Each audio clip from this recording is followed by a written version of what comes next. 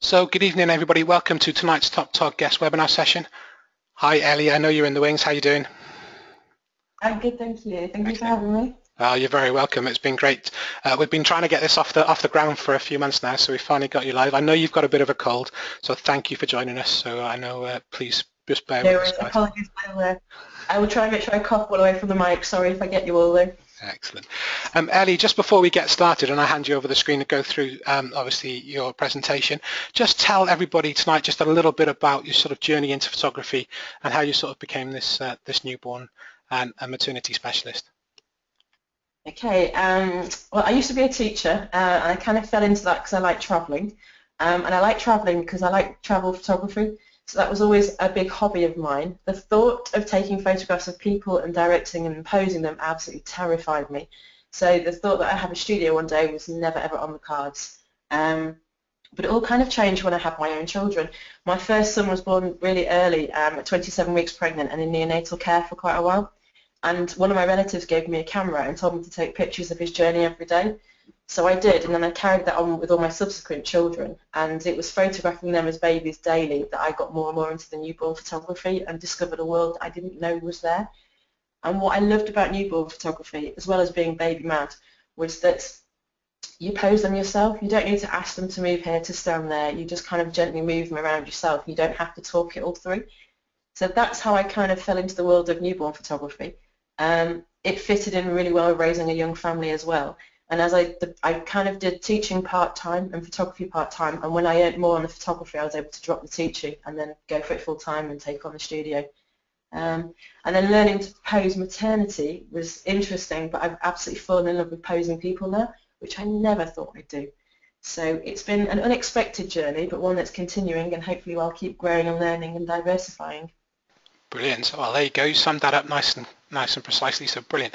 So guys, we want you to interact with Ellie tonight. So we do want you to pose your questions for her, especially with anything that she's talking about. So please use the question panel.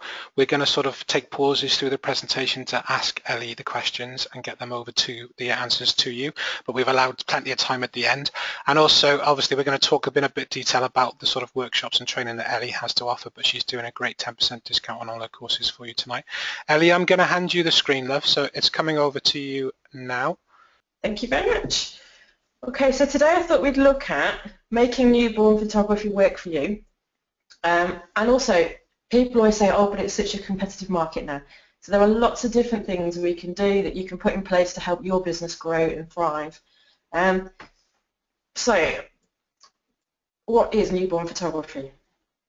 It's posed images of brand new babies, but there is a massive growth in the market for it. There is more competition, definitely. There's lots more photographers taking it up all the time. However, there are also a lot more clients. When I first started out in newborn photography, there were probably about 5 of us in the UK that I knew of. We all used to chat on Flickr and we all helped each other out quite a lot. But our biggest problem was letting clients know that our service existed and explaining what newborn photography was. I used to meet a lot of people who would say, oh, I wish I knew about you earlier. So the big challenge we had was trying to find clients in those really early days of having a newborn and trying to explain to them what the service that we offered was and why they needed it. It's all changed now in that most people will have a baby, they'll have a 3D scan, they'll have a baby shower, and then they'll book a newborn photographer. So the demand is out there already. So although there's more competition, there's a huge, much bigger market. It's become very mainstream and very normal to have newborn photography. Probably within a 60-mile radius of myself and my studio, I could name over 45 good, strong newborn photographers that I think people could use. So there's a huge amount of competition, but there's also a huge amount of babies, and a lot of us are fully booked and we refer them on to each other. So don't be in fear of your competition, but just know that there's enough babies out there, that there's enough work for most of you to get a lot of babies in. So why does it make good business sense then? When I first started out, I looked at doing under 5-year-olds, but the big advantage of newborn photography is it's a luxury experience and it's a really limited opportunity. They can't come back to you in 4 or 5 weeks and get the same photographs again. If somebody comes to you with a 1-year-old or a 2-year-old and they come back the next month or 8 weeks later or 6 months later, they could end up with a very similar set of images. But with the newborn, because it's such a small, tight window of opportunity, You can really sell that well. I find it encourages people to spend more, they invest more, and they know that it is a one chance, they can't get it back again. I found for me personally, it's really helped lending itself to specialist branding. To be the baby expert, the baby whisperer, there's lots of people use that kind of generic term. But for clients out there, when they know that you just specialise in babies, it makes you stand apart a bit. Doesn't necessarily mean that you actually only specialise in babies, because I do maternity and I do art nude and I do some dance photography. But I have them under different branding. That's the way I chose to do it. And for me, I just think it makes my clients see me as the specialist in each field. So when they're going to look at booking you, everything on my website is all just baby related. And it's a bit like when people get married or have a baby, they go in a little bubble. So if those of you who are married and you've gone through that process of looking at dresses and cakes and venues, they kind of absorb it. So when you have a baby, they look at slings and prams and high chairs and pushchairs and photographers. You fall into that kind of, people completely immerse themselves into it. So it really loans, your branding can loan and strengthen that if you go down a sort of specialist route with it.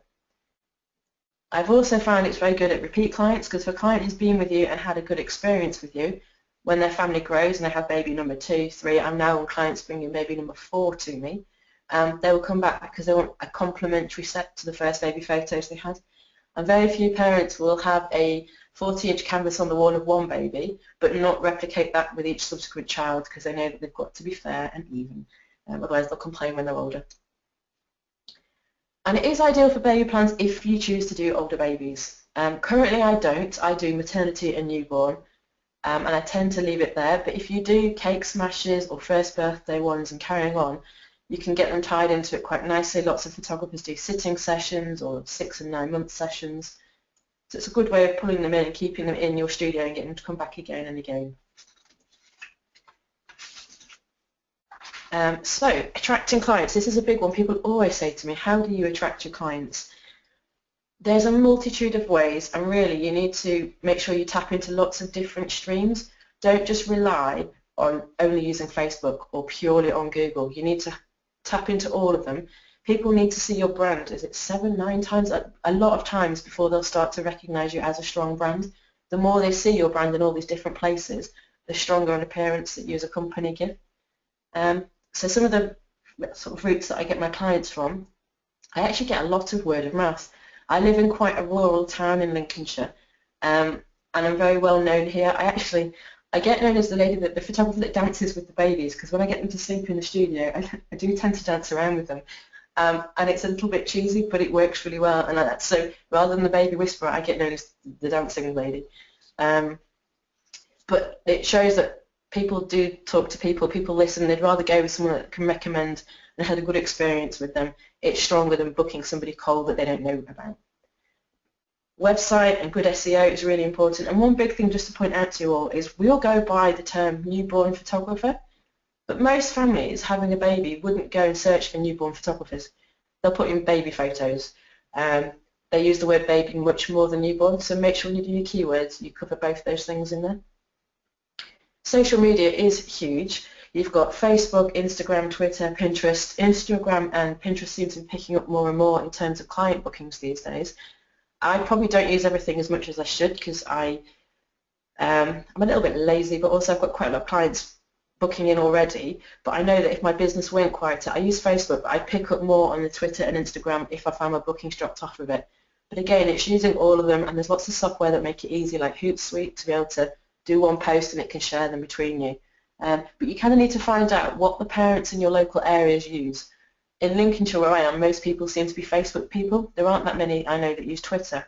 I've got friends in Liverpool who get lots of bookings through Instagram and Pinterest. So find out what the families near you are on, what your potential target market uses, and that's where you need to focus a bit more. There are options where you can buy leads from companies like Emma's Diary and Click. There's lots of different companies that will sell you leads. And a lot of those, it's not cold calling, it's where people have given permission to be approached by photographers. They want your information. So they can work really well for people as well. Business referrals. I'm networked with a lot of local businesses, and we all mutually refer to each other. So you need to find businesses like your local 4D scan centre, people that make baby nappies, the reusable nappies, baby slings, baby massage, baby yoga, baby swim classes, antenatal classes, antenatal yoga. Anything where a client has to pay a little bit for that service tends to mean that they're a client with a bit of disposable income, so therefore they're going to fit your target client as well. And what I've tried to do there is really make a relationship with those suppliers. So rather than just saying, let's do a mutual card swap, I find ways of getting to know them. We'll go for coffee together, and sometimes I'll shoot headshots with them and they'll do things for me. So it makes a referral more genuine rather than just here's a business card of somebody I know. You can talk about them by name, you can talk about what their class might be like, and it means when they recommend you back, it's a much stronger recommendation. And I think that's quite invaluable, so I think it's an important one to look at. As I said previously, I do get quite a lot of repeat custom now, and that's such a rewarding thing, because you know if a family's come back to you that you've done a good job in the first place. So it's quite humbling when they come back and they get all excited, and when you welcome them back, it's often my old friends by the time they come back, especially with my families who are now on baby number 4. It's so nice to see them all grow as well. Maternity progression. If you do maternity photographs, that's another good way of getting newborns in, and you can either do your bookings separate or together for that, but I've only ever had one client in 7 years do a maternity shoot and not follow on with a newborn, so virtually everybody who's had a maternity session comes back for a newborn one. And you've also got business directories. I know that I'm in quite a few photography association directories, a local Louth one. Some you can pay for, some you don't, but you need to see, again, what your target client might use and which ones will rank well with Google and help your SEO by giving you a good link back to your site. So any questions on those, Jay, while we're here? Well, the questions have been coming in, love, but they're kind of generic and sort of a bit general, so we'll get a few of them out of the way. Let's have a look. So, well, how do you feel about, how do you price yourself competitively? Then you talked about, somebody mentioned that you talked about 45 photographers in your near area, so what's your best advice for sort of pricing? Do you look at the other photographers and their price lists, or would you just set your own? I think you need to be aware of your other photographers in your area, but not focus on them. A little bit further on, I'll go through a bit. I've got a few slides talking about how to differentiate yourself from your local clients, but I'm actually, as far as I know, I'm the most expensive photographer in my area by far, and I decided that rather than trying to compete on price, which is only ever going to be a downward spiral, I tried to make my studio a much higher end service and try and be as bespoke and special as I can. So yes, you do need to be aware of what your competitors, who they are, what kind of style they offer, what kind of prices, but I don't think you need to put yourself on a par with their prices. You need to work out financially what you need to earn to survive and then work backwards. Does that make sense? Absolutely, brilliant. Yeah, and we do, you know, we've done exactly the same with our studios. It's the high end, is the bespoke, it's making yourself stronger than anywhere else, and gone in at the high end straight off the bat, so perfect sense. Do you need, and this is, I couldn't answer this if I wanted to, do you need any specifically special insurance for when doing newborn photography? Is there anything extra that you have to get? No, just regular public liability, and that covers you for it. Perfect. You mentioned obviously that the main part of your business now is maternity and newborn. Obviously you mentioned that your site was purely based at the newborn, but you said that you did some fine art nude and some dance photography. Would you think, I know that I'm not sure that you do or you don't, but would you recommend then having a separate site for that if if you're building a newborn business? Is that all? That's what I've chosen to do.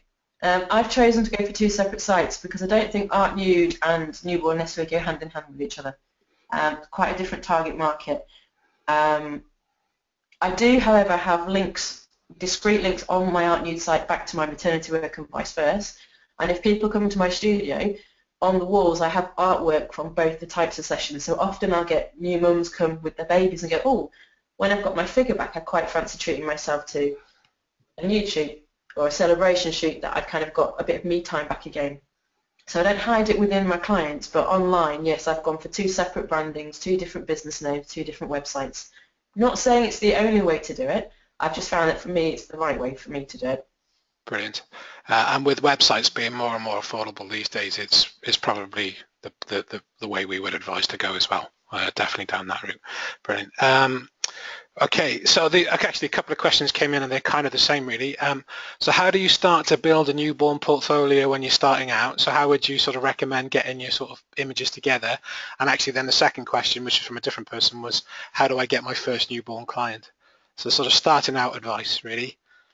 Yeah, when you're starting out, my opinion is you need to do sort of model calls or practice sessions to portfolio build. And I'd only start charging a client when you consistently feel that you could give consistent results with every session that you do. So your work doesn't have to be exactly where you want to aspire to. My work isn't. I still always want to improve it. But you need to be confident that when a client comes in, you can produce them at least, I don't know, 10, 15, however many images you want to say to them that you'll do. You need to be confident that you can do that. So I would say do model calls. It doesn't necessarily need to be all over Facebook. It depends. But if you've got local baby and toddler groups near you, you could go pop into those, explain that you're a new starting photographer and would anybody like to come along and have some photographs taken. And for me, anytime I do something completely new or I want to try out new props, I tend to actually do it for free. I know people go, don't do work for free, but if I do a shoot with some new complicated prop I want to try out, the pressure is off slightly if I'm not charging them, or I might give X amount for free because they're giving up their time for me. If you start trying to take a lot of money from all your practice sessions, then you're already in business. And so I just think I kind of say hold fire. You might only need 5 babies under your belt before you're ready to go. You might need 10, you might need 15, you might need 20. We're all going to reach a point where we're confident at a different level. But start simple and get the basic poses nailed, and when you feel confident with that, then I think you can get going, and then you can start to learn the more complicated work. Brilliant. I'm just sort of scanning through the questions. Most of the questions are relating now to the photography, so I'll hang on to them for a minute because we're getting onto that. Let me just check. Do you have your price list on your website, or do you wait for the actual client meeting? I don't have it on my website, but I do email it to them before booking. I looked around at different options and I decided to go for starting prices. So my session fee is on my website, and I have starting prices for canvases and files on my website. I had a feeling if I put my full price list on my website, it would scare people off and they wouldn't even book, because I'm aware that lots of my clients will spend more than they provisionally think they will when they come to me. I don't do hard sales, but when people see a picture of their babies, they get emotional, they find a bit more budget than they thought they had, and they tend to spend better. I also found that, but I do want to avoid sticker shock, so they all see prices before they book. They all get a PDF with all my prices in them. I also found that if my prices aren't on the website, it makes them email me for a price list, and then I have a link and a connection and an opportunity in that one email to try and sell myself to them a bit more. So it was a very intentional choice not to. Again, no right nor wrong, it's what works for you and for your business, but for me, I just think most of my clients actually would look at my prices and run a mile. So I kind of need to make them fall in love with the images before they see the price list. Brilliant. Okay, so the last question before we crack on, because they are coming through thick and fast, but you mentioned there about sort of putting it out there if you want to do a test shoot. How do you get that out there? How do you word that? Could it be seen as, if you are an established photographer, could it be seen as negative if you're looking for doing something for free, or do you just do something, is it on Facebook, just, you know, calling all wanted photographer? How best you bring those sort of people in? The way that I would normally do it myself is I'm a member of a lot of local Facebook groups for parents. So there's one like called Louth Mummies, for example. There's lots of small town groups, and that's where I'll put model calls in, or ask for, you know, if I'm trying to experiment with something new, I'll put it in there.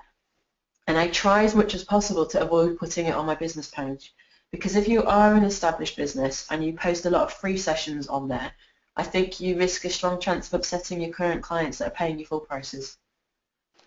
So I think it's good to do shoots for yourself, it's good to practice or do new things, but I don't want to upset current clients who are paying me several £100s for sessions by offering them free too frequently on that. So I try and do it in a more discreet way. Usually I actually ask around and find out friends of friends who've got babies.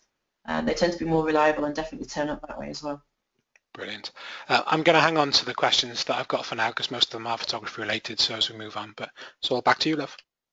Okay, thank you. So we've looked at attracting clients. I mentioned about doing maternity, and with maternity, I do think it's a really good way of pulling babies in. You can offer it as a separate shoot or a bump to baby package. the way I've ended up doing it is I sell both the session fees separately, or they get a discount if they book them together. However, I do the actual session and the sales as very separate. So they come back for a maternity viewing, and then they come back for a newborn viewing. And I found they spend a lot more if they see the maternity photos before they have the newborn session. Otherwise, they tend to get so wowed by the baby photos, they don't buy as much on the maternity. But it does increase your sales. And the other thing that I found with it as well is that when a client has a, well, I'll just bring the rest of it here. When a client has a baby and they come for a maternity session with you, you share a bit more in the journey of their baby with them. So you're there discussing, have they got names yet? Is it the first child? Have they got other children? Often they'll talk to me about their fears of labour or all sorts of random commentary. They'll talk about what cravings they've had. So you build a friendship in that maternity session and you become part of their journey in having their baby. Then they come back and have their maternity viewing. Usually I try and get that before the newborn is born. Then when they bring the baby back, it's like you're welcoming an old friend back into the studio. You've already got the preliminaries out of the way. And it is lovely to meet the baby that was the bump that you photographed. It's really quite special. And I find those clients who come back when they've had a maternity are far more relaxed with me, which tends to help the session go better, tends to make it a better experience, and then usually they end up spending more on the newborn sales as well. So for me, doing maternity has been a really important part of offering this entire experience I'm trying to put together for my clients. And also, yeah, the early newborn booking. Most of my clients, when they book a maternity, book the newborn at the same time. And as a newborn photographer, one of your biggest challenges is getting the babies in early enough. On my website, I say up to 2 weeks old, but the reality is I'll do a newborn up to 6 weeks old. But if I put up to 6 weeks on my website, then people phone wanting you to do newborn photos with an 8-week-old, which is a whole different ballgame. So if you put on your website sort of 2 to 3 weeks, if you can still pull off the magic with a 4 or 5-week-old, which you can, they think you're wonderful. But it tends to help your diary, gets them get in touch and in contact with you quicker when they've had the baby to confirm dates if they think it's got to be under 2 weeks. So by doing maternity sessions, you've already got them booked in before baby's even born. It just makes my whole diary a much smoother process. So, booking and parent prep. Because I'm trying to build a very high-end experience for my clients, the experience they receive starts before they book. So usually the first thing they'll see is my website or my Facebook page, and then usually it's an email because they then email me for a full price list. And with that, I email them back and I can attach my studio literature for them. So everything has to look high-end, classy, friendly and informative. It's your first and strongest shot at selling yourself to your clients. You also need to make sure you've got an ease of booking. So on your websites, on your Facebook pages, you need to use the call to action options. So have book now and have easy links where they can, whether you want them to book by phone or email or your contact form, make sure it's really easy for them to find their way around. And the nice thing as well with some of the website booking, if you take online bookings, means often they'll book a session at 2 in the morning. They might wake up with uncomfortableness or leaving the toilet because they're pregnant, and then they go on the internet and they're browsing. And if it's easy for them to book when they've had your information, you've given them a link to pay with, most of my bookings probably come between the hours of sort of 10 p.m. and 6 a.m. So it's often over the night, it's quite spontaneous, they'll just go and book there and then. So make your life as easy as you can to get the bookings in. You need to prepare the parents for the session. I've got a slide in a moment I'll go through with you to show you what I say to them.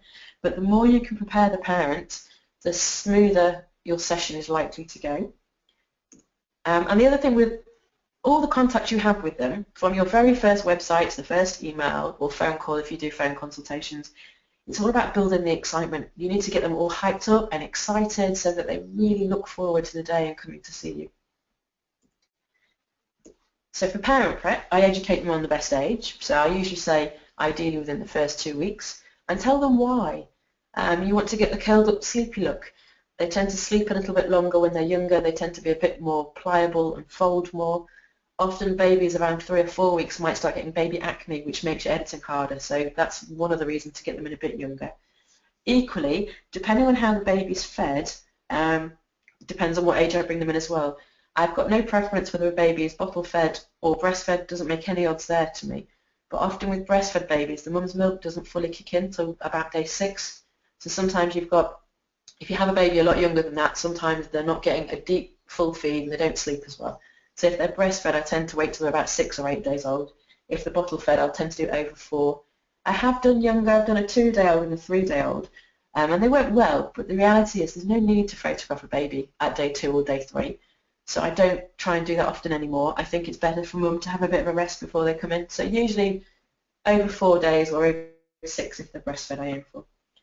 And set expectations as well. Depending on what kind of newborn photography you do, if you do the frog pose and hammocks and all sorts of fancy complicated composite shots, sometimes you need to let the parents know that what they're seeing on your website is your best of the best work.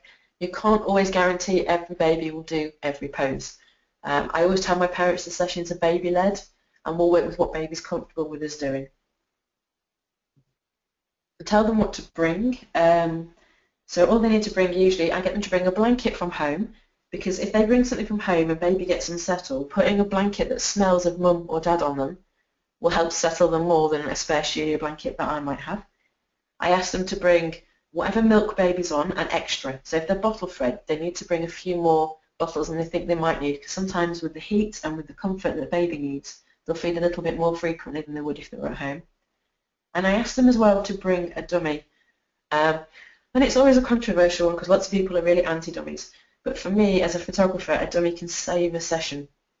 I will never force a dummy on a baby if the parents don't want them to have. A lot of my parents are breastfed clients that don't want the babies to have dummies, so we don't. But I ask them to bring one on the off chance, because if baby is unsettled, it can just really help calm them. They never have to use it again after the session. I tell the parents to wear light layers because my studio gets quite warm. So if they have layers, they can kind of take them off as we go. If your parents aren't comfortable, they'll be clock watching and irritable. So you need to have them all prepared and comfy so that they are relaxed when they're here with you. Time allowances as well. I ask them to put aside 4 hours for a newborn session. The reality is now I've got a studio based, I'm usually done inside of 2.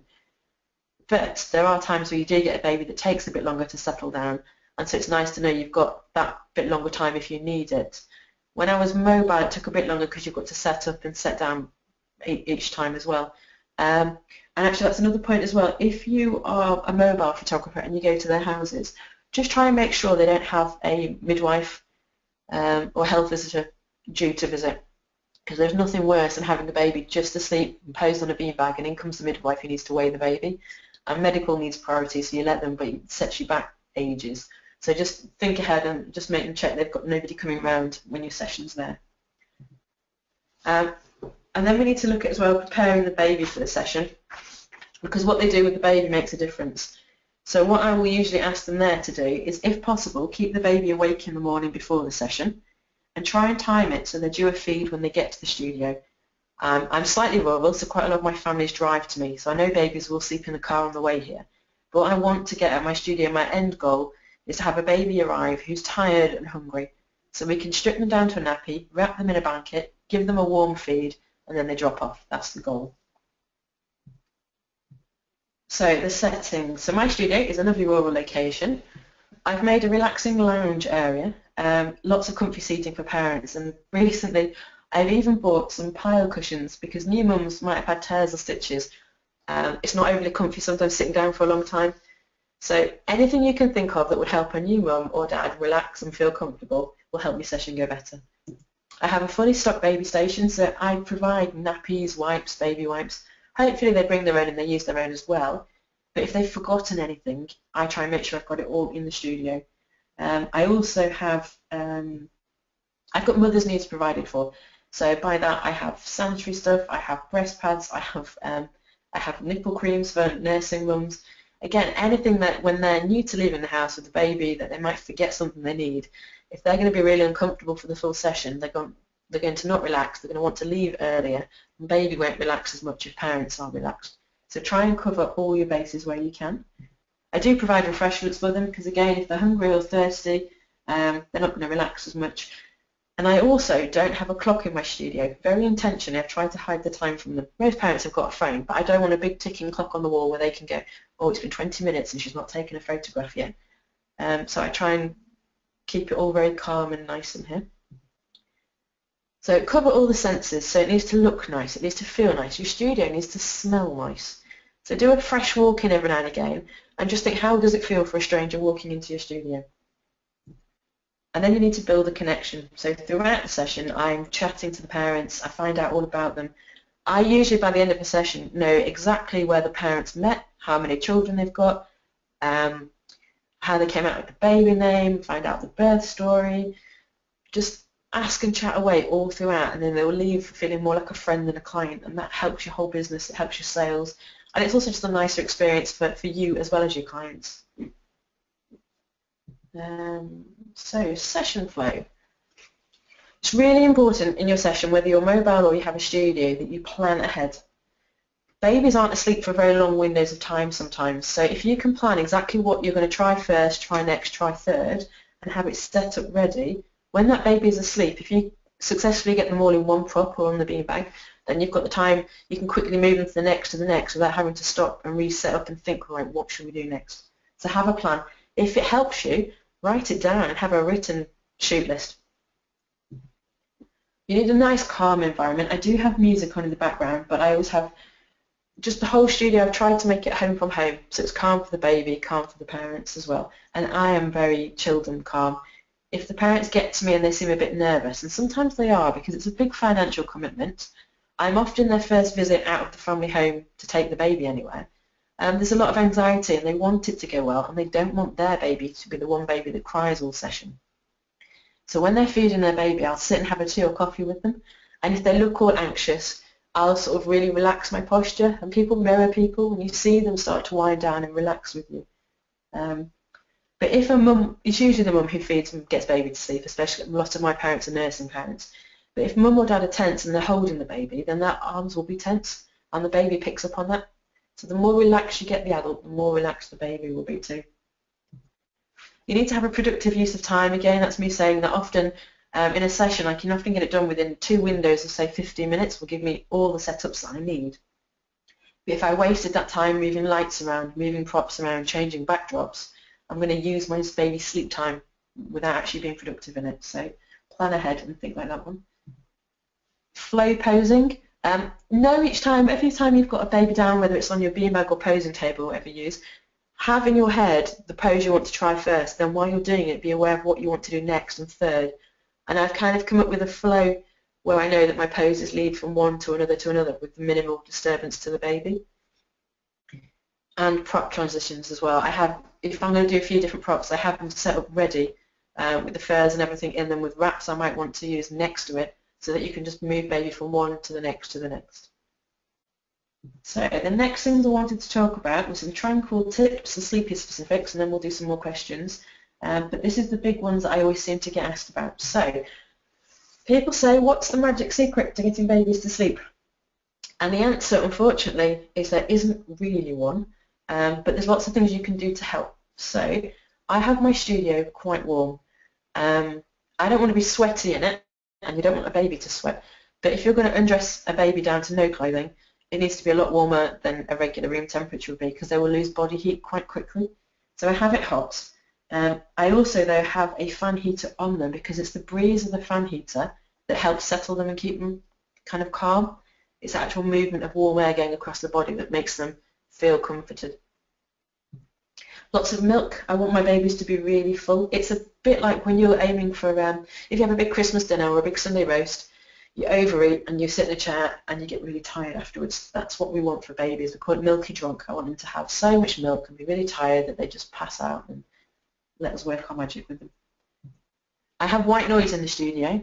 I've used various things, apps that have been free on iPhones and iPads. I currently use a device called the Baby Shusher, which is a lovely little white noise shushing thing. It's about £25 on Amazon. But I think it looks more professional than having a phone next to a baby. And if you need your phone on for any reason, you don't want it to buzz or text when you've got a baby asleep next to it. So I've opted to buy a separate device for it. And babies need contact. They're not usually used to being just put down on a beanbag or in a Moses basket and left to sleep. They've been in touch with the mother's body the whole time. They've been carried for the 9 months. Then they're born and they get passed from parent to parent, usually falling asleep on people's chests and things. So they're used to people. They're not really used to being left. So often when I lie them on the beanbag initially, I keep my hands on them and keep a lot of contact on them. And when you're trying to get them to sleep, I do a lot of movement, so lots of rocking, lots of jigging, lots of bouncing, because they are used to being walked around inside mum's tummy and then carried and walked around afterwards. So keep the movement going to get them to sleep. And another thing that I recommend is I try and avoid perfume or aftershave. And there's 3 reasons for that. One is that some babies are actually allergic to perfume, and most ladies put it on their wrists, and then you put your hands on the baby, so it's direct contact on the skin. But the bigger reason, I suppose, from a photographer's point of view, is I want to be really boring for that baby, and if I smell of a strong scent, it's going to alert them more, and they'll be awake and trying to figure out who you are and why you smell different. So I avoid perfume for that reason. And my third reason was just, I remember when I had my own children, people would pass them around a room, and often, no offence, but it was the old lady perfumes. The baby would come back smelling really strong of something else, and it just used to kind of get my back up a bit. So out of respect for parents, I try not to change the smell of their baby either. But probably the big safety one is because some are allergic to it. We'll go with that one. But the main benefit I found was it doesn't disturb them when you're trying to get them to sleep. So to get them to sleep, what we need to do is overload the senses. So I need to make sure that I'm moving them around, and I will do quite big swingy sways or have them over my shoulder and bounce up and down. The more movement, the better. Sound, I have the music on in the studio, I chat with the parents, I have white noise on. A quiet studio would be my worst nightmare. And if you go to people's houses and you're a mobile photographer, often they'll invite you in and they'll walk over and turn the television off. And I always go, no, put the TV back on. If you're used to having it on, leave it on. The more noise, the better. It stops any kind of, if you drop something or your camera shutter, or just when you chat to the parents, babies less likely to startle if they're used to having noise around them. And touch. Babies are used to being held and touched, and another thing that I like to do is I like to run my hand from their forehead down their nose, and it encourages them to close their eyes as you're gently kind of pushing them shut every time you stroke downwards. You need to avoid the cheeks, chin, nose area because they'll start rooting for food if you go near the mouths. And the last one is just secure.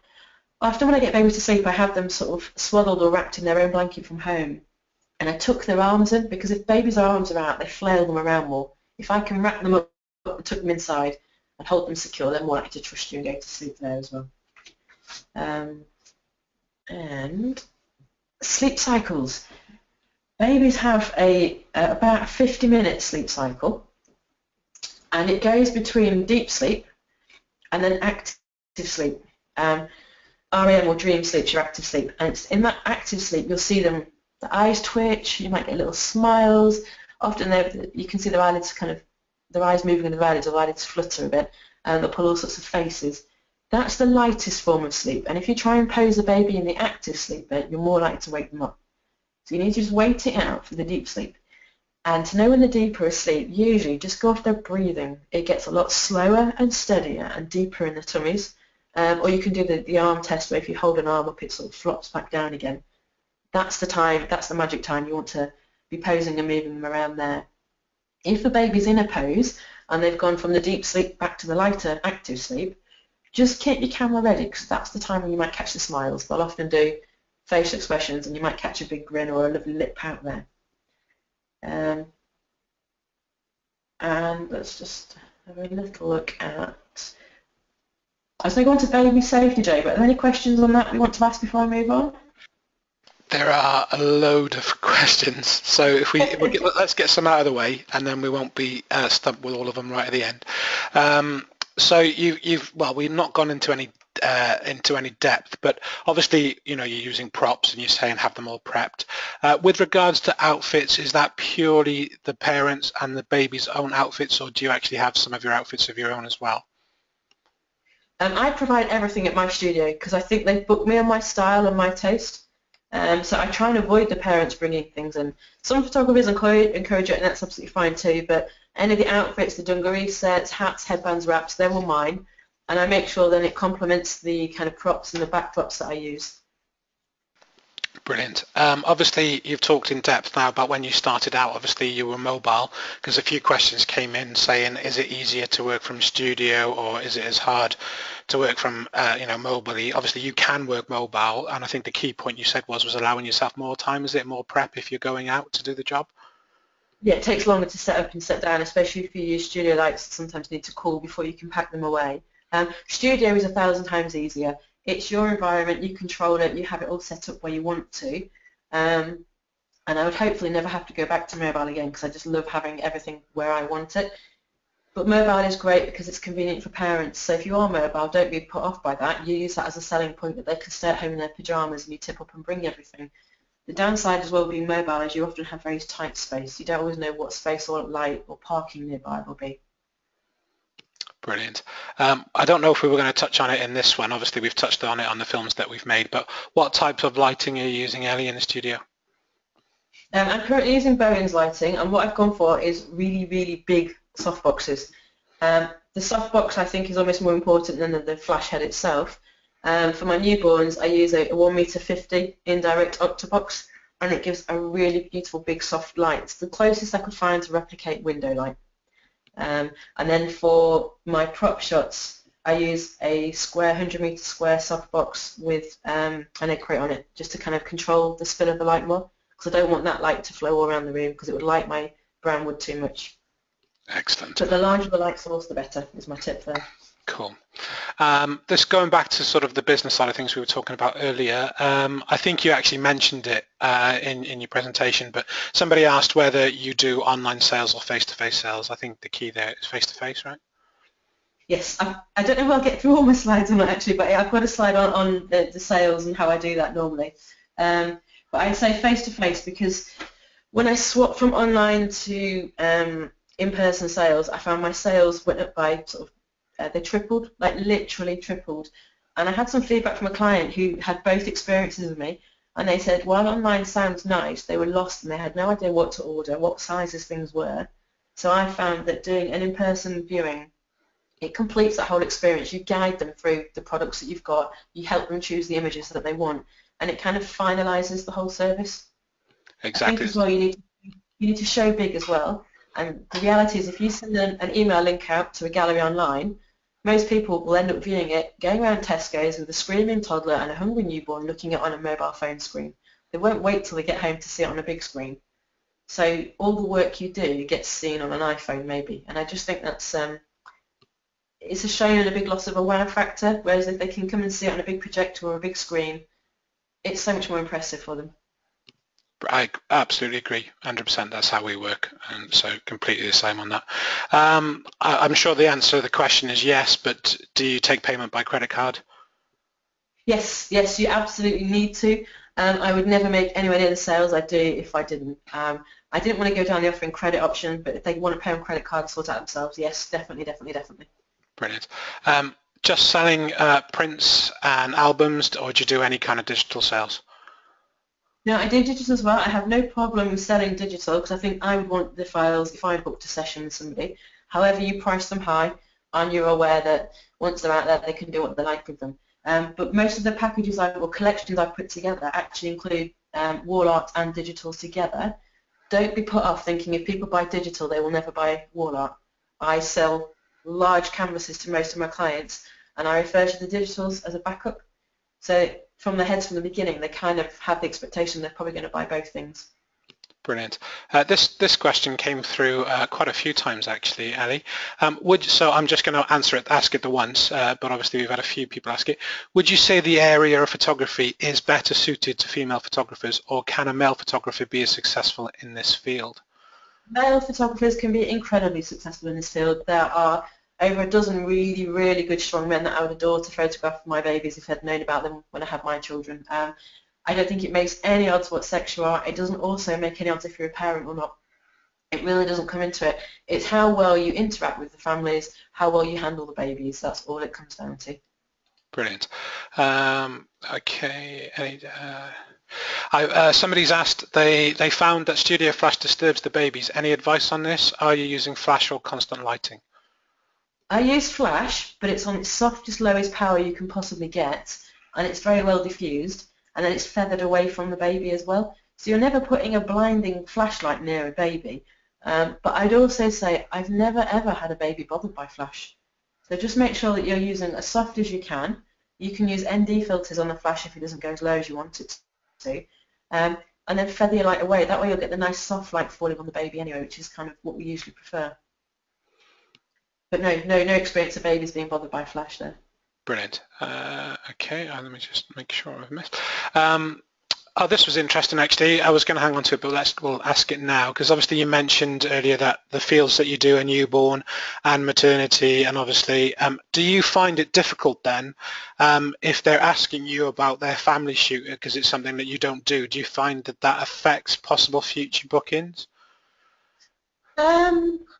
Not really. There are photographers locally that I'm confident that I feel comfortable recommending clients to if they want sort of family shots and outdoor shots as baby grows. I will do some parent shots in a newborn session if that's what they want.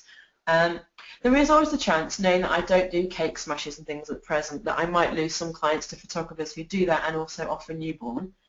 But for now, I'm getting a lot of bookings through, so I don't need to worry overly. It's something I might revisit in the future if it became an issue. But I think being a specialist in the field has kind of helped me out of that. Excellent. I think I'm going to let you carry on, because a few things now are talking about sort of the general stuff again that we'll do in the question section. So yeah, it's all back to you, Louth, for now. Thank you. So baby safety then. Composites, really important. If you're not sure what a composite is, if you've got a baby balanced in a hammock or a frog pose, or there's various, anything that looks like how they've done that with the baby, it doesn't look natural, it will be held. You take 2 different photographs and you Photoshop them together. So anything that you do where a baby needs some support, make sure it's done as a composite way. There's masses online to show you how to do that. And if you go on YouTube, there's all sorts out there as well. If in doubt about a shot and its safety, don't do it, don't try it till you know. I always use spotters. I tend to work alone in the studio on a shoot, but I'll get the parents to spot. So any of the shots you see where the baby is in a prop and I'm further than arm's reach from them, mum or dad is kneeled right next to the baby with their hands just over them, so if the baby moves at all, the parents are there safe with them. Avoid heights as much as you can. Anytime I did like hammock shots and sling shots, the baby was always directly over a beanbag or something soft, and the parents are there to support. I do now work on a table to pose babies with, but it's a very large, wide table, and I'm always within arm's reach of them. I never step away from where the baby is. However sleepy a baby is, don't be fooled, they can move at any point. So avoid heights where you can, and always have spotters if there is any risk to anything. And this might sound really obvious, but try and avoid breakables. I've seen a craze for babies in glass jars, and I just think I'd never risk that. It's just, if it breaks, it's just too unpleasant to think about. So there's enough props out there that are plastic, resin, wood, solid. Just be sensible with the choice of what you put babies in. And my lovely friend Sally Slacks let me borrow this shot to show you, because I don't tend to photograph the frog anymore. I've gone for a lot more natural looking images in my work. But this is a gorgeous shot, and Sally's showing you how she's done the holding the hands at the bottom, you hold the head at the top, and then you Photoshop it together. So the baby's never left alone at any point. So that was just to give you an example of a composite there for you. And then as we go on to the viewing and ordering, we've kind of talked about. So I do them in person. It's another shared experience. One thing as well that helps is you can reminisce over moments. Remember I said at the beginning about it's all about creating the high-end experience. In a session, I will make notes of what happened in the session. So if the baby weed on dad, or the cord clip fell out, or something funny happened, make sure you write it down somewhere. Then you can review it before the parents come in. And as the image comes on the big screen, you go, look, that was just before his cord clip fell off, and look, there's one without it. And it makes it more special to them. It reminds them of the lovely time they had, and that you know their baby, even if you're having to cheat a bit and use notes to remember it with. Gives you more baby cuddles, which I genuinely do love. I think it's quite nice for the parents to see that you're interested in the baby even without your camera in your hand. It makes it more that you are a genuine baby person and not just a photographer after their money. And it gives you the chance to give them guided choices. So, you know, what room do they want wall art in? Would they want it black and white or colour in that room? Which works best for them? You can kind of talk them through. And I do feel it completes the service. If you do an in-person sales session, you've taken them from booking through the session to the viewing. You've held their hand the whole way through. Presentation-wise, everything I try and do is high-end, so high-end packaging, making it consistent with my branding.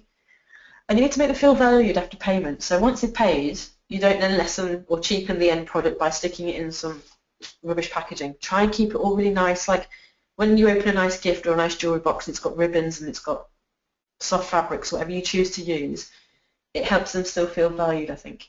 and it creates a good last impression too. And also follow up. So either drop them an email or a phone call, or have some return card that you can get them to fill in to let you know how it went. And if you follow up, that's when you tend to get good reviews or testimonials that you can use on your website and your literature as well. So I know we've not got much time left, but what I wanted to just summarise with was unique selling points. It's more important than ever. You need to have something that sets you out from the crowd, from the competition, because as I said, there are a huge amount of babies out there. There's also a lot of competition. So you just need to find the way of speaking to your clients direct and letting them know what you can offer. So you need to consider your style, the products that you offer, and the experience. If you don't have a USP, all that you can compete on is price, and that only ever goes one way, downward spiral. So you need to find something that makes you stand out. So if we looked at style, you need to differentiate yourself. There are some incredibly good photographers in my area, some lovely photographers, and what we've all tried to do is have a look that's slightly different to each other, because otherwise, again, the clients, if we all offered the same colours, the same textures, the same props, the clients will just book you on price. So have a look that's different to you. And I do invest in props. I think sometimes the nicer props I've got that do cost a bit more money, they photograph better sometimes. The hats that are made out of mohair are a lot nicer than the cheap itchy wool, and they feel softer for the babies. The fabric photographs better. So you don't necessarily need to go and buy hundreds of props, but I would always say go for good value props that you can use again and again. Products, try and find something that's different, maybe something that's bespoke. The album box you can see behind, a portfolio box, a friend makes them for me. He's a furniture maker, and we designed an album box because I wanted something that was a little bit different to something that my locals could offer. I put together collections of the products that I want to sell, so it kind of guides the clients to buy what I want them to buy. Complementary products and services, so all my products kind of fit together and it all matches the style. So the wood of my products is the same as the wood in my studio, as the wood on the photos. It all looks like a coherent whole when they get the work back. Keep it in line with your branding, and professional. Everything just needs to look really high-end and luxurious.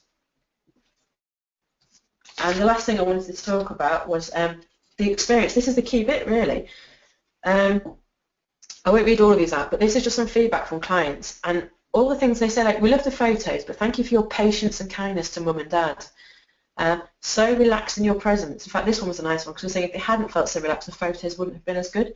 So again, it's the experience they're raving about, not as much the photography. I'm hoping they like it, but again, your warm, encouraging, friendly, welcoming manner, the whole process has been a delight for us.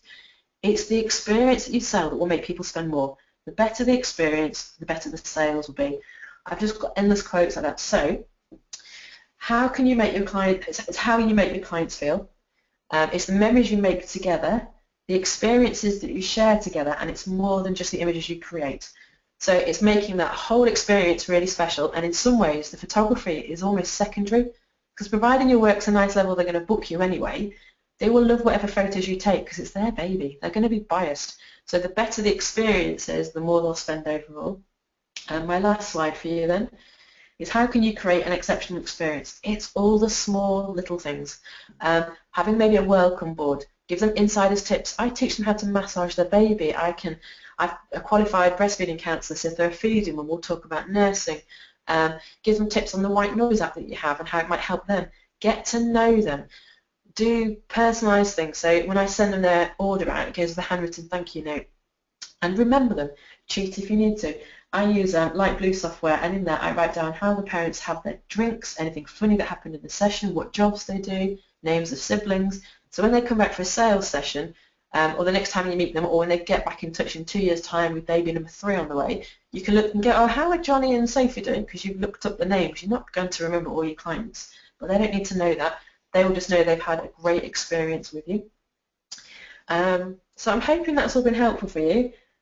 Lots of questions have been good. I'm happy to take more if we've got time. And just to let you know as well that I do offer one-to-one mentoring. I do mentoring on both maternity, newborn and business. But the mentoring with babies, it's really hands-on. So I try as much as possible get you to do the posing, you to do all the taking the shots and looking at the angles, so that when you go away you can replicate it rather than just leaving with a good portfolio shots. I want you to have the skills that you can do it yourself. So there's lots more information on my website, minimemories.co.uk/courses, and Jay's going to send you all a discount code for 10% off all my training courses for a year as well. So, any questions, Joe? Oh yes, I hope you're sat down and ready for them. I've got ideas. Excellent. We're obviously we're happy to run over. We'll run over a bit. You're okay to stay with us, Ellie, love you? Absolutely. Excellent. Before I forget, obviously Ellie is our newborn photography master on the Photography Academy. She's already made her first fantastic series of film for us, which is available for you to watch, which will have a lot of sort of the questions with regards to shooting and posing and lighting and backgrounds and everything. But I'm going to ask you all these questions, Ellie love, so they're not in any particular order, I'm sorry. So I'm just literally going from to the top to the bottom. Obviously you've mentioned, and we've seen obviously some examples of props. Obviously this could be quite expensive when starting out. So what's the key advice for the first kind of props to buy? Buy a few. You don't need a lot at all. Start off with maybe 3 blankets, because one baby could pee on 3 in a session, and one prop, maybe 2 at the most.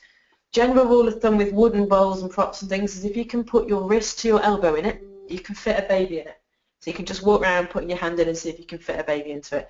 But start small, and that way as well, when you find your style, then you buy more of the right things. Sometimes when you first start out, you buy all sorts and don't use most of it because you decide actually it's not the look that you want. So you don't need to have a lot.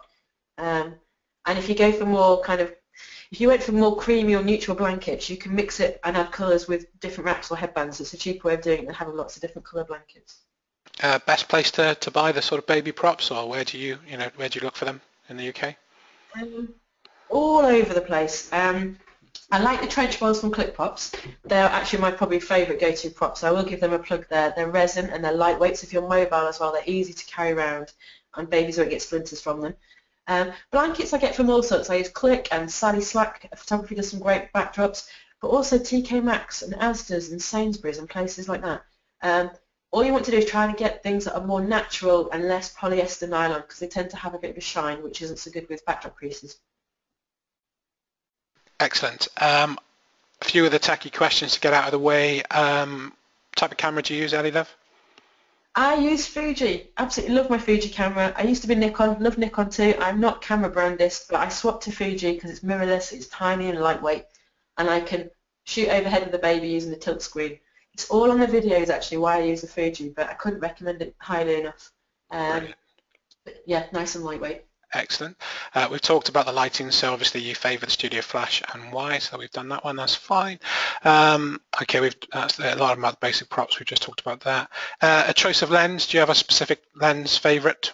What sort did you go for? I either use my 16 to 55, which is actually a kind of 24-70 equivalent of a full frame, or I use my 35, which is a 50mm equivalent. And I mix and match because I just find work gets a bit boring if I use the same lens, so I just change it depending what mood I'm on. But basically the lens has to be a working distance where when the baby is in a pose on the beanbag or the table, whatever you're posing them on, that you can reach them with your hand. So you can't use a long lens with a baby on a beanbag unless you've always got a spotter or an assistant with you. That's the key there. Keeping the baby safe kind of controls your lens choice. Excellent. I think you've covered this, but maybe, and the question came in quite early, so let's just check it again. The parents, they're in the studio with you while you're shooting? They are, but they're very out the way. I've got a giant studio. I'm actually just expanding it, so it's all going to change, and I've got a second shooting room coming along. But what I try and do is have my parents in the room, because it's a lovely experience for them, but they're sat on a sofa in the corner, way out the way, so that once they're in and baby's kind of had their feed, I take over. And as much as possible, I don't mind the parents coming and looking and enjoying it, but I don't want them near the baby because they're more likely to wake up if the parents are near them. So I kind of take control and lead it all. If baby wakes, I'm the one that settles them back down again, unless they need a feed, in which case, if they're breastfed, they go back to mum. If they're bottle fed, usually I'll say, oh, am I allowed to feed them? And I get to feed them as well. So. Brilliant. The sales sessions, the input, the face-to-face sales sessions, how long are they, would you say? I allow an hour. I'm getting shorter at doing them. They're usually 35 to 45 minutes usually. But I don't want them to feel rushed, and I do kind of get baby cuddles and we have hot drinks and we chat and, but when I first started them, they probably took an hour and a half, so it took me some practice to get quicker at it. But I think about half an hour to an hour is ample time. You don't want to go over that because they start getting bored then. Brilliant. Okay, this is quite interesting. We answered the question earlier about several people asked the question about males being as successful as females. Do you think if you're not a parent, you can still be a good newborn photographer? Absolutely. I've trained so many photographers that aren't parents. Not necessarily young people either, there's people who've chosen for whatever reasons not to have children. It makes no odds. If you're a parent, when you first hold somebody else's newborn baby, it's still incredibly nerve-wracking. It's someone else's child that you're responsible for. And every baby is so different that I've had 3 of my own and I've learned to read mine, but it doesn't mean somebody else's baby will react in the same way. So I think the big thing to do is, regardless of whether you've had any children or not, to be a good newborn photographer, one, you need to genuinely like babies at least a little bit, and then you need to spend as much time as you can with babies, ideally without a camera, so that you're not feeling the pressure of taking photos, but you're learning to read them. So babies have so many different crying cues and different ways of getting wind out. They give you lots of hints, but you can only figure out babies when you've kind of been around them for a long time. So it does get easier the more shoots you do, but initially if you can go along and help out baby and toddler groups and just make teas and coffees and offer to hold babies while the parents have a hot drink, you can use that time to kind of learn how to soothe different babies, learn what the different crying cues mean, and all that will help you massively in your photo shoots. Brilliant. So this is another question for somebody starting out. Would you say, with regards to the products that you sell, are wall art or albums the most popular? Which two would you concentrate on, do you think? Right. Wall art, because I don't sell albums. I sell portfolio boxes. Time is money. I'm a little bit lazy, or I like to streamline things, and I found that every time I sold an album, inside I kind of died a little bit. Oh, I've got to go design it and order it and plan it. So I just took them off a price list, swapped it for a portfolio. I call it an album, but it's a portfolio box which just has matted prints in it, and it's made my whole workflow so much easier. So all I currently offer are mounted prints, a portfolio box with mounted prints in it, canvases for wall art, and then digital files. I am looking at adding in one more higher end option to canvases, but that's it. I found when I offered lots of different products, it confused clients, and I found the less I offered, the more they spent. So it's also finding products that you love. So if I hated selling albums, I just stopped selling them. I adore the large canvases, they look stunning, and there's nothing better than seeing your work in a 40 or 60-inch canvas arrive. I think that whatever you're passionate about with your products comes across to your clients. So because I love my canvases, I sell lots and lots of them. If you love albums, you'll sell lots of albums. It just depends what you like. And just to throw in there as well, with maternity, don't think that people will only buy small albums to be hidden away. I sell so many large canvases of maternity shots. Often they might put them in the bedrooms, but don't think because it's maternity they only want small, because they often will take a big product. Brilliant.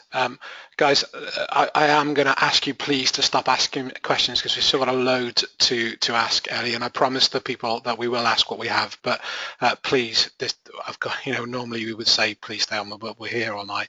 Loads of content from Elli on the site, and we can obviously arrange another webinar, but I will ask all the questions that we have, but please, I'm going to have to ask you to stop now. So all the questions that are in will be asked. Sorry, Elli, but otherwise, I don't think either of us are going home otherwise on that. So we've answered that one, that's fine. I think this is a good one that people should go and look at the films for, but people were asking about the sort of studio setup, and I know we haven't really covered that tonight. So I think, because I've obviously been privy to some of the film, but you kind of set up, is it different set areas? So people were asking about flooring and backgrounds and things like that. So is that the best way to go? If you've got the space? If you've got the space, have as many setups as you can, because I've now got space I've got my posing area, which was a beanbag on the videos. I've actually just switched it to a table. So Joanna just said we might do a little top-up video on that to show you that one soon. But it works in the same way. And then I have a wood backdrop area, a white wood, like a dark wood, a white wood. I've got paper rolls, and then I've got some really nice mine of double ones where the floor blends into the backdrop as well of the wall. So I've got 4 or 5 different shooting areas that I could use. It's kind of overkill, but I've got over 2,000 square foot studio now. But even if your studio is a bit smaller than that, you can usually still fit a backdrop area with your vinyls or whatever kind of wood you've got, and then a beanbag one. So you can move the baby from the beanbag to a prop as quick and easy as you can. If you can fit a second paper roll or another backdrop in there, go for that as well. anything to make your life easier, get the most out of that small sleep window. Excellent. So, okay, we haven't actually talked about this, so a couple of questions on sort of the post-processing. So how long would you say a shoot takes to edit, Ellie? I've actually just taken on an editor who I outsource my editing to now, but when I do it, usually between an hour to 2 hours. 2 hours absolute maximum though for a session. I only show parents 20 to 25 images, so I aim to kind of do a 2-minute edit an image and batch edit in Lightroom as much as I can. Any preferred, sorry, you carry on, sorry.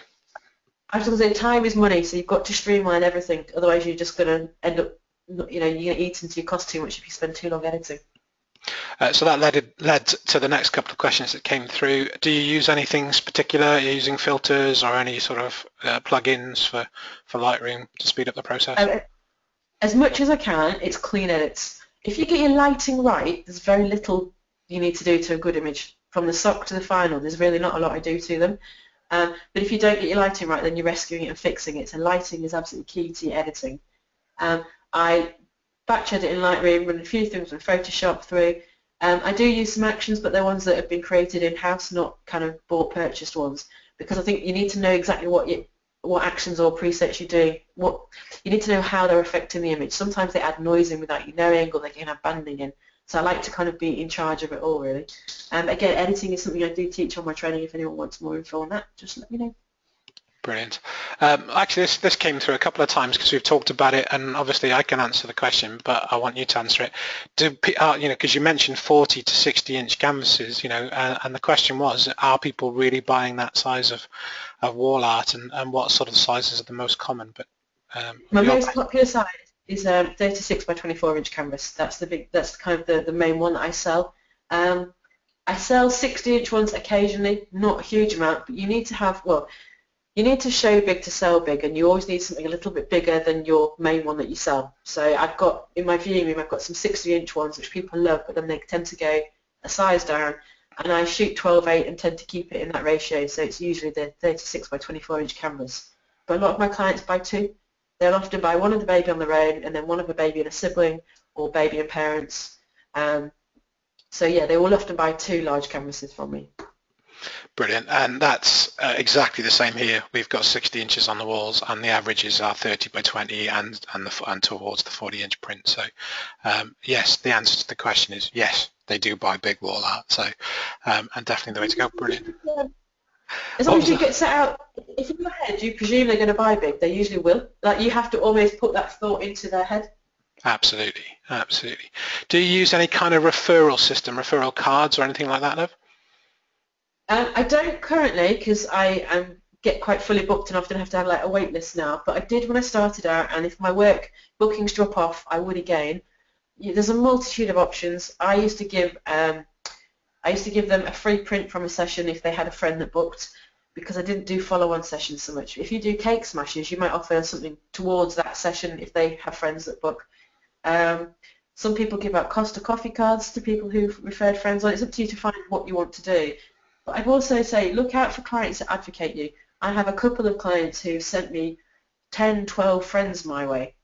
And when they came back for their second baby photos, I gifted both of them a large canvas as a thank you. Didn't cost me very much, but for them it's like hundreds and hundreds of pounds worth of a product. I don't kind of put on my website if you send 15 people my way, but if you find someone who really roots for you, reward them, and then they'll keep doing it more and more. Brilliant. So it was quite nice that you sort of shared, and the importance of it as well, the sort of feedback that you have from your customers. What's the easiest way to get the feedback, or are you just actually happy to ask for it?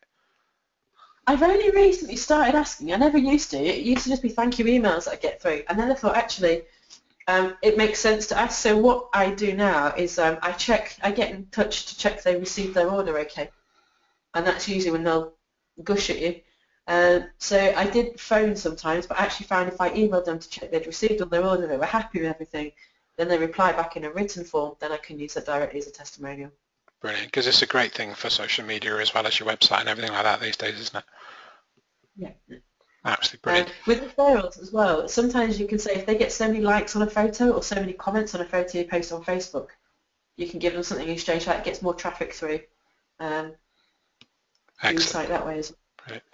So obviously I think you've mentioned it and a couple of people have asked. Obviously we've talked about sort of, you've talked about now in detail about what you do actually offer as products. That's all available for the client to see at the session stage at the studio? Yes, at the session and at the viewing, and it's really important if you can to put it in the client's hands. So I pass them the products and get them to hold it, because touch is a big sense that gets overlooked a lot of the time. Brilliant. Somebody's asked, and I think they've kind of answered the question themselves. They only have a very small, what they call a shed studio, and obviously very difficult for them to do the sort of the luxurious ambience. So in that respect, would you advise that they sort of get mobile to get started? No, I don't think space is a concern. Whether you're mobile or have a small shed or a large studio, it's still on how you dress, how you talk to your clients, how you have your props stored and organised. And I've tried to make everything look neat and nice and kind of controlled in the studio. But when I was mobile, rather than taking things in carrier bags, I bought nice boxes and took them in nice boxes. If you've got a small shed, it's also fine. But maybe hang your hats and wraps on the wall. It can still be homely. One thing I struggled with in my studio is actually my main shooting room is almost too big to be cosy. So I'm now I've taken on some more room, so I'm going to be having a slightly smaller newborn studio because I think it will have a more homely feel than my massive large one. So sometimes space isn't always as important as you think it is. Brilliant. Okay. Okay. So I know the answer to this, but as obviously somebody said, you mentioned about the software that you used to make your notes. That was Light Blue, is that right? Yeah, Light Blue is a studio management, so it does my accounts, it does my calendars, it can do your emailing. It's a whole. Go Google it because it's really worth looking into, I think. Yeah, we've got loads of film on Light Blue on the site actually because we've done a lot of work with them in the past. So if you are an Academy member, you can go and check out the Light Blue videos. It's a fantastic bit of photographer management software out there. Obviously, you mentioned about credit cards. Any recommendations on the credit card providers out there, or who do you use? I use WorldPay at the moment. I did use Payments and had the proper standalone chip and pin machines, but the service charges for me were costing me a huge amount. I'm always looking into different options because it varies each year who's the cheapest, but WorldPay have been great so far. You can take it through your phone or you can do it online, and I can send clients links and they can pay with a link if they want to as well. Brilliant. Yeah, the same people that we use. Basically any system that takes credit cards, yeah. Excellent. Okay, so you mentioned, I think, quite early on about so obviously as the babies get older, even in the sort of the 2-week period to the 6-week period, how somebody did ask, so how do things change within the posing as they get a bit older? After about 6 weeks, they don't curl up as much. They have kind of straightened their limbs out more, so it's a lot harder beyond 6 weeks to get them in some of the more curled up poses. But sometimes I would say that actually my 5-week-old babies can be easier to pose than a 2-week-old baby. The bigger difference really is that when they're under 2 weeks, they will sleep quite a lot on and off. So it's quite easy, relatively, to get them to sleep. With a 4 or 5-week-old baby or 6-weeker, it can take a bit longer to get them to sleep. But the plus side is when they are asleep, they tend to sleep a deeper sleep than a true newborn would. So with an older baby, and often as well, it's about setting parent expectations. If you have them over 4 weeks, or definitely over 6 if you were to try that, let them know you'll probably not get the sleep shots. And then when you do get some sleepy shots, the parents think you're wonderful. Brilliant. We're getting to the last few. We're getting there, Ellie Love. We are getting there, I promise. So, okay, so in the sales process, the actual face-to-face sales process, is the order being made then, or do you actually allow them some time to go away and mull it over? 99% of the time it's made there. I don't tell them they can go away and mull it over, but I will always let them if they ask. Years back I had a photo sheet with a chain and I had a horrible sales experience. It was really unpleasant and pushy, and I ordered some lovely photos, and within about 3 months of having these frames at home, I took them down and put them in the loft, because every time I saw them they made me really angry because all I remembered was how unpleasant my sales session was. So I've always used that to try and do the exact opposite. So if somebody says we really want to think about it, fine. But I'm also aware that unless you can clinch the sale in that sales session, they usually won't spend as much. So it's reluctantly that I will sometimes let them go away and think about it, but I'll never be pushy and say no, it's now, or never threaten to delete the files or anything. I think it's just not the way I want to run my business. So. Brilliant. I think you mentioned earlier that, especially with the size of the canvases and stuff, that you favoured, as I think it was the the 12.8 crop. Is that like a standard crop then you use to make it easier with your products? Yeah, my camera shoots in 3:2, 12:8, so everything that I sell is just 3:2 ratio. I don't want to be having to change crops when on client orders. Again, it's just streamlining and making it as simple as you can.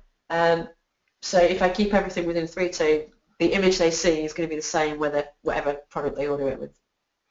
Brilliant. Okay, so we're getting there.